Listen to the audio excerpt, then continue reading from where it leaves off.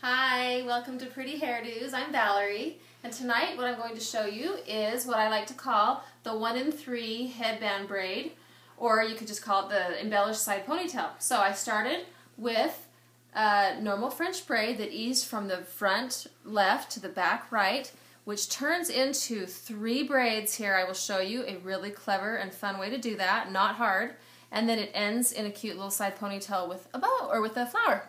So stay with me and we're going to have a good time. Girls. See you in a second. Okay, so we're going to start by, I divided the hair up. I started at the left corner, just right above the left eyebrow, and I'm doing sort of a diagonal part that ends at the back of the right ear, okay? So all I'm going to do now is I'm just going to start this off by doing a classical French braid, okay?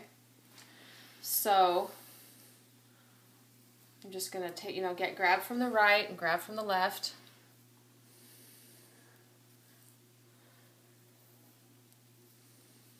Just as you go, I'm going to be going slightly back toward, so it's starting at the front, kind of above the left eyebrow, and it's going toward, I'm going slightly back on the head, okay?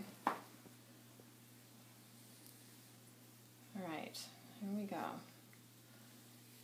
Now this is another really good one to pull those bangs back. She is trying to grow her bangs out, which makes for a lot of fun opportunities to come up with hairdos that kind of help keep the long bangs back. So here's yet another one. Okay, so here we go. Just adding from the left and adding from the right. Okay.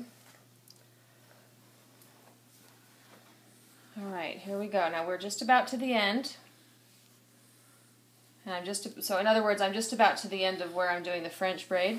And this is the fun part that's kind of tricky, okay? It's not tricky actually, it has kind of a fun look. So here you go. So you have this braid here. I'm going to tie it off with a rubber band, okay? It's pretty close to right against the head. Okay?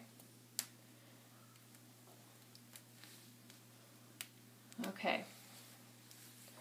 Now I'm going to brush it out, and what I want to do at this point is I want to get these sections of the braid, I just want to brush them so that they're all together, which is just kind of the obvious thing that ends up happening.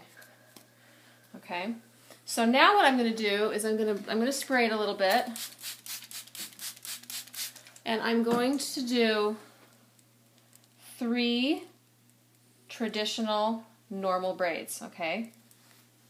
I'll go quick through these because most likely all of you are out there knowing how to do normal braids. You probably wouldn't even be here.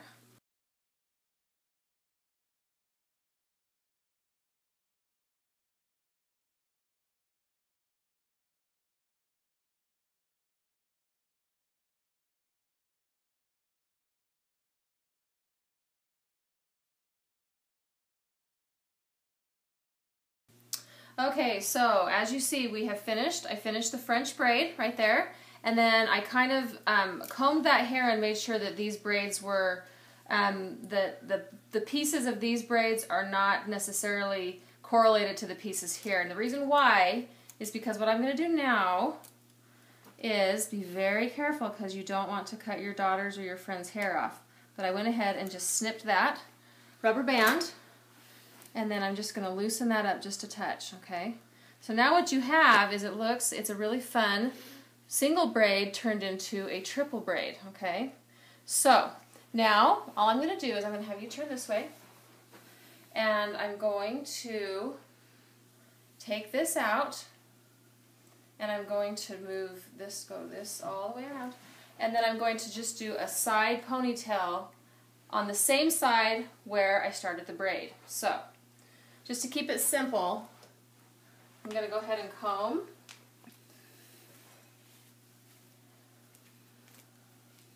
Back over to the left side. Combine the 3 braids. That began as the 1 braid.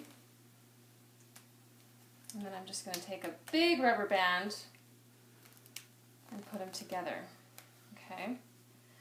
And then you could you could undo those rubber bands, but what I'm going to do instead is, it doesn't matter either way, but I'm just going to go ahead and throw a flower there.